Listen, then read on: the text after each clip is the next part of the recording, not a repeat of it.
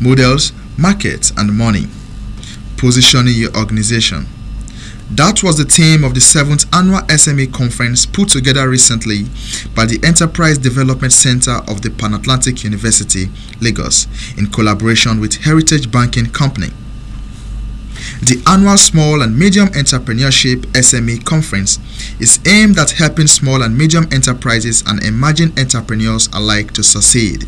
This conference is the 7th in the series. So every year in the last 7 years, we have been doing this kind of conference.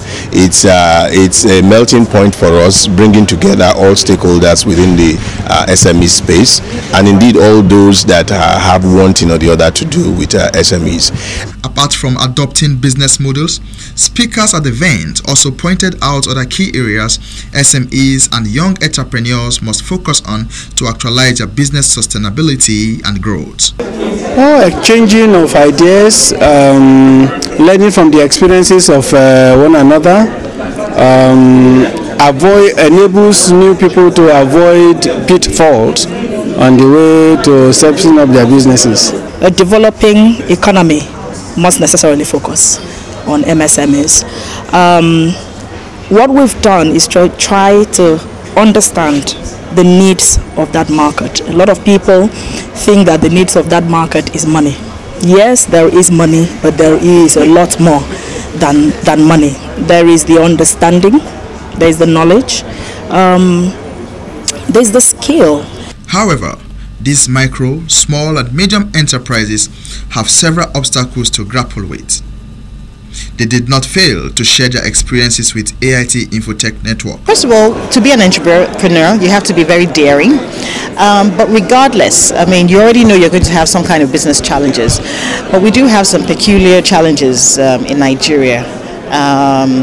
It's very difficult to actually set up a business and do all the right things at the right times, mainly because sometimes you don't have the right access to capital. It's hard to get the right kind of talent, and sometimes when you even get the right kind of talent, it's a little bit difficult to retain them or attract them. For me, this session has been very insightful.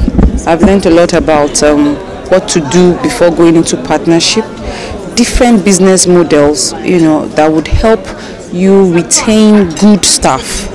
Also build a business that is well structured, well organized. So in this session also, I've been able to understand that it's not just all about having staff and but making yourself as much as possible indispensable to your staff.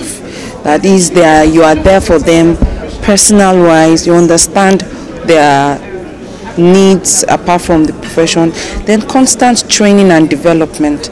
At the end of the conference, 3 key issues were resolved: adopting the right business models, identifying the right market for business, and lastly, leveraging on access to funds to start, execute, and sustain a business.